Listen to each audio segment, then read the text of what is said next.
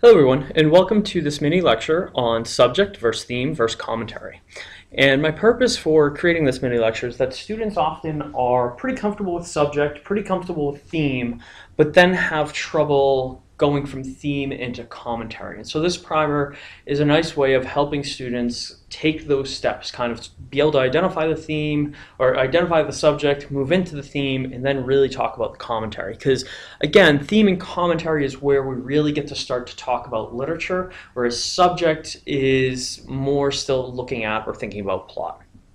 So when we talk about subject, what we're largely looking at is what the story is about. This is more of the literal, what is the story about, right? We're dealing with content, we're dealing with plot. When we get to theme, now we're getting what the story is really about. This is the man behind the curtain. This is the big idea that the story is giving us. We're not just talking about story anymore, we're not just talking about plot, but we're talking about that big idea. Right, that concept. And one thing to keep in mind is that with most literature, there's usually, or there can be more than one theme, and there often is. Very few pieces of work I've looked at have just one singular theme. Good literature taps upon many different types of themes. That's what makes it good literature. That's what makes it allow to last for as long as it does still in various literary canons. So then we have commentary. And commentary is where students have a little bit of trouble making the leap. They get theme, or they're often able to say, hey, this theme is present in this story. But the next step is the commentary. And what I mean by commentary is, what is the author's take on that theme? That is, it's not enough to say, this story has this theme, but the student has to take the next step and say, this theme is to be understood in this way by this author. So what we're thinking about is what the author wants you to consider about that theme. And again, there can be numerous themes. So you might just want to, focus on one theme at a time and identify, okay, here's the theme and here's what the author thinks about this theme. Now, in order to get to where the author thinks about this theme, you need evidence. Right? This is what we consider the hard part. You need to make sure you get evidence to actually justify or to prove that this is the author's commentary. So I'm going to give you a few examples just for you to kind of start to work with and to think about. And the first example is The Yellow Wallpaper by Charlotte Perkins Gilman. And the subject is a woman recovering from postpartum depression. The theme, the treatment of women's health in a male-dominated society. Now that's what I'm identifying as one of the major themes of The Yellow Wallpaper. And the commentary is that women were not in control of their bodies. That is this judgment of women's health in a male-dominated society. Gilman is telling us in this world of male doctors, women did not control their bodies. And for my evidence, I have these two quotes. Or this one singular quote, that's two paragraphs.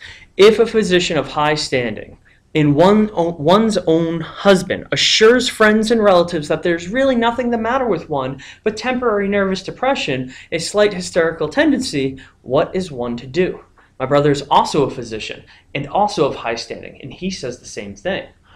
So within this quote, this to me is evidence that the story, the story's theme around treatment of women in a male-dominated society gives us this commentary that women aren't in control of their bodies. Here we have a woman who is basically not able to say anything about her state, or her view of her state is not taken seriously because a husband and a brother, both of which are doctors, say otherwise. So she has no power over her body and what she chooses to do with it. Example number two comes to us from To Build a Fire by Jack London. And here a man must trek miles in the cold, in extreme cold conditions, but is not prepared. So that is the subject, is confronting the environment when not prepared. The theme, or one of the themes, is knowledge versus instinct. And the commentary that I would say around this is at times humans have forfeited their survival instinct for knowledge. That does them no good when with nature.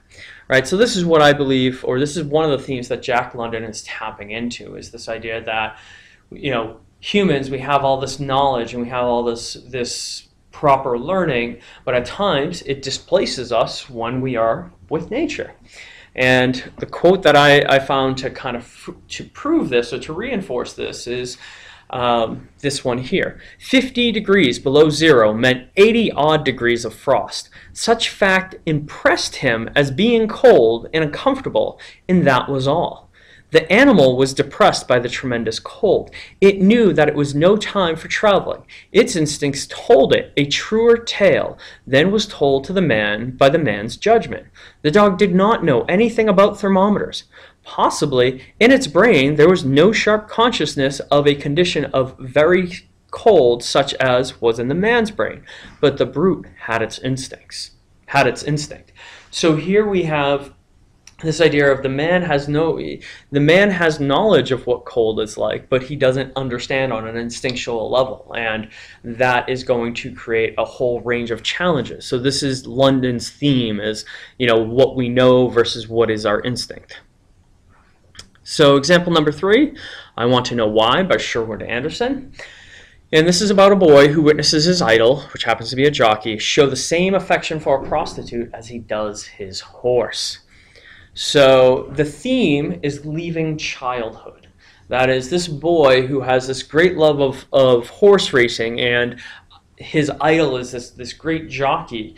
The boy realizes that the adult doesn't have the same kind of has the same kind of love and affection for horse racing, but rather sees it as something lustful. And he looks at both a horse and a prostitute with the same kind of lustful look.